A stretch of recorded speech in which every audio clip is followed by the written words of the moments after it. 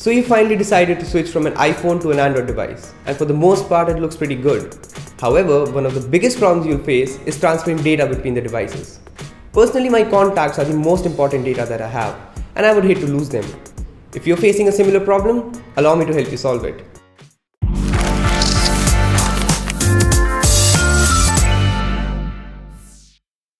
Hey guys, I'm Akshay from Beebom.com, and in this video I'll tell you how you can transfer your contacts from an iPhone to an Android device. You'll need a Google account for this, so I suggest you get one if you don't have one already. It's free and you'll need it for your Android device anyway. So what are we waiting for? Let's get going.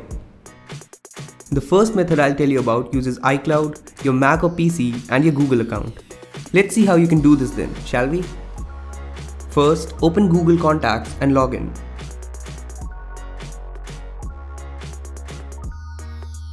Click on More and then on Import. Here, select Other email providers.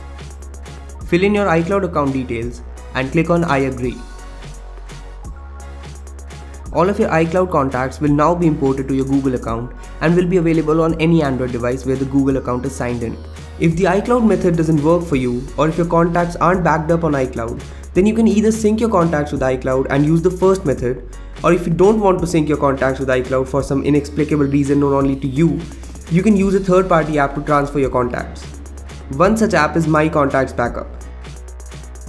This app exports all of your contacts to a vCard file with the caveat that the free version only allows you to export up to 500 contacts, and you'll have to shell out almost $2 to buy the pro version. I would still recommend this app because most other apps either don't work or upload your contacts to some unknown cloud server, which is very risky indeed. Once you have the app installed, simply launch it and tap on the backup button. When the app is done backing up your contacts, the backup button changes to email. Tap on the button and you can send the vCard file as an email attachment. Send it to yourself. Download the vCard file on your laptop. Then go to Google Contacts and click on More. From the drop-down menu, select Import. Here, just upload your vCard file and click on Import. All of your iPhone contacts will now be imported into your Google account and will be available on every Android device where you have signed in with the Google account. Well, that was all when it comes to transferring contacts from your iPhone to an Android device.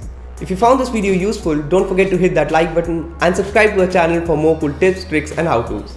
If you want to read our article on this topic, I'll leave a link to it in the description down below.